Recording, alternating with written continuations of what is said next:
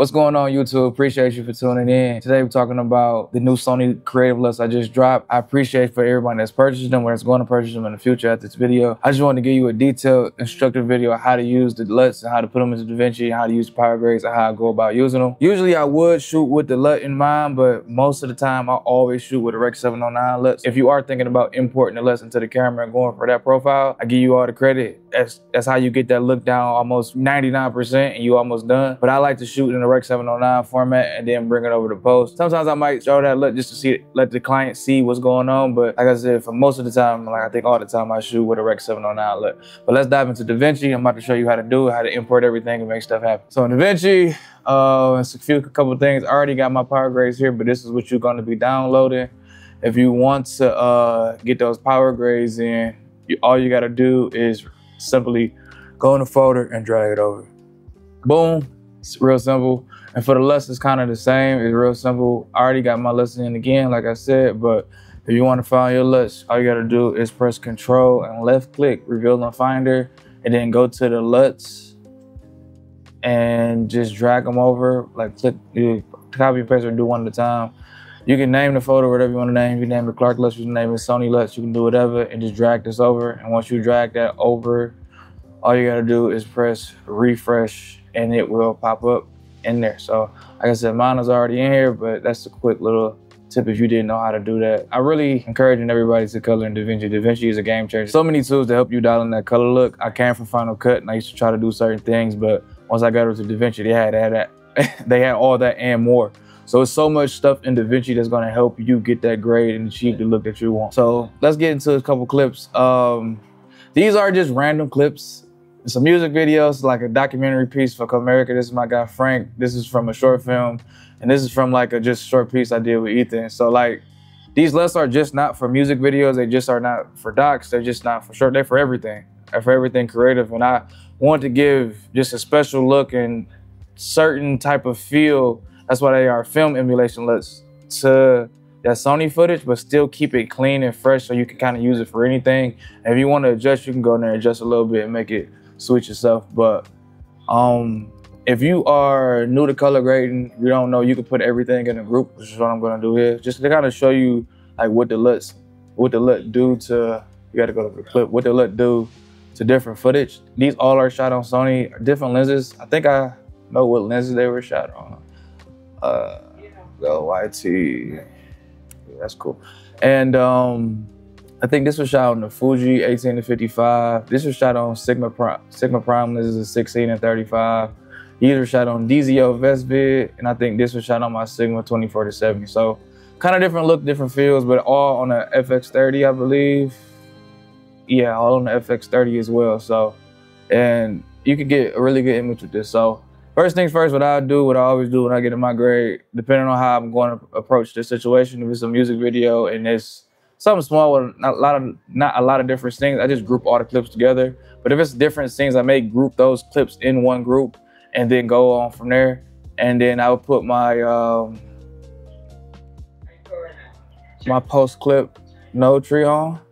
And like I said, it just depends on your workflow. If you want to do it individual clip by clip, you can. Just a lot of time, and that means you will probably be working with these nodes a little bit more. But since I have a LUT, I really don't gotta work with the look at all, or the curve, or really even a CST. It is sometimes good to put that CST in there and just do Sony, so everything is hidden, depending on how you do your color management. But really, all you gotta do now is go to your LUTs. And there's different ways to occupy the LUTs. So you can like left click here, go to your LUTs and drop down. But just for, we could just see them fast real quick, I'm gonna just hover over them and I'm gonna make this bigger. And like it's different LUTs, blue. It can look kind of crazy right now because sometimes when you shoot in the Rec 709, I kind of just make sure I got information everywhere. And the sky was real bright and I know I wanted to get some detail in here, but I'm gonna go with the neutral LUT, double tap that. And like I said, now I will go on the clip level. Let me go back to here. Boom. Oh, wrong one. And go to my clip level. And I just got exposure, white balance, and maybe a look adjustment. But really, since the LUT is applied, you might think this look crazy and why it's not perfect when I just put it on. All you really gotta do, bro, is turn this down a little bit, turn down the highlights a little bit more. Boom, maybe do a little contrast. And I think you got a pretty good looking image right there, bro. It's like, that's it. And that's from the neutral LUT. Like, and if I wanted to look a little bit warmer, I go on my white balance and I could balance it out. But like that neutral LUT does so much with very little. Shit is milky. I feel like this is almost a final grade. But if you want to grade more, I do a power window, get him more like edged out and just make it look really, really good. I think when I did this grade in real life, I cut out all this. I made the sky a little bit more blue. I did a whole lot, but you don't gotta do that. You could just, like, you wanna save time, you want stuff to look good, bro. These LUTs are just fire, bro. Like, look at that. It's like a couple clicks. We didn't do too much. This looks really good, like really, really good. And then since we got the LUTs on all the other clips already, the neutral LUT is here, and it's similar like a center frame type thing. So I'm gonna just copy and paste and see what it do. So now it's a little bit too dark, but still, that's looking pretty good. All I gotta do is do a couple different adjustments in my color wheels over here. And that's looking pretty good. This is all that neutral LUT. So it's like, you don't gotta do too much, bro. Like these LUTs are hitting right out of cam, man. That's with the white balance off and on. So this is what it would look like fresh with the neutral LUT on with no white balance adjustment, just a couple, exposure. And even I exposed this one kind of closer, but it's always nice to tweak your exposure, get that thing nailed in how you would like it. Probably do a power window coming from his right side just to make it blend, but you really don't gotta do too much. And again, we can see what it looks like since the exposure is already nailed. We can see what the scene looks like with a different color. Blue is kind of crazy. 32 is nice. 32 is nice. It gives you that real warm, nostalgic look. And I wonder, like Ethan, now his look like crazy overblown, but it's not. Again, it's just another exposure thing. We go here and shit. This is the cheat code when you color grade. You got a lot of clips. If you got like a nice structure, you can really just copy and paste stuff. His stuff just got to come down midtones a little bit, and it's looking pretty good already. I got the kind of where I want it. Then you go in there, you adjust this. It's looking fire. I think I would probably even do one more from the top side, a little gradient from the top.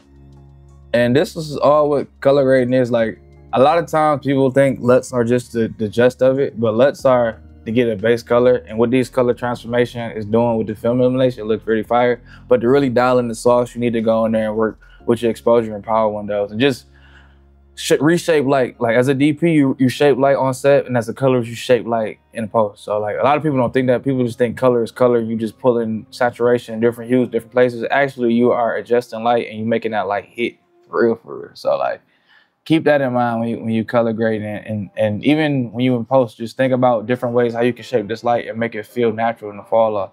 Like this is hard. Now just that little click is helping his hat Ethan dial in. If I was a wild man, I'd try something like that. Ooh, that does look good. That does look good. But yeah, you can do so much, man, with these LUTs, and I'm happy with a white balance adjustment, and I'm happy to bring them to you. And I'm happy that you are invested into yourself. So it'll make me happy if you purchase these film emulation LUTs, and you can like tag me on IG or tag me on YouTube, however you want to do it, to show me how you are using these LUTs.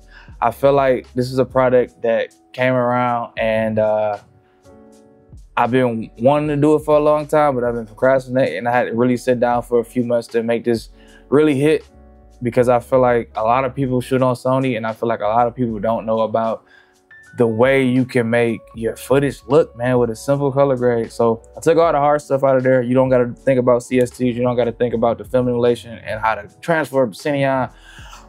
I tweaked these colors. These are actually color grades I use in my music videos, and I tweaked them and I made them way better. And they here for Sony cameras. So I appreciate y'all. If you want to see more, man, just subscribe to the channel, like this video, follow me on IG. Hit me up if you got any questions. Thank y'all for watching. Peace.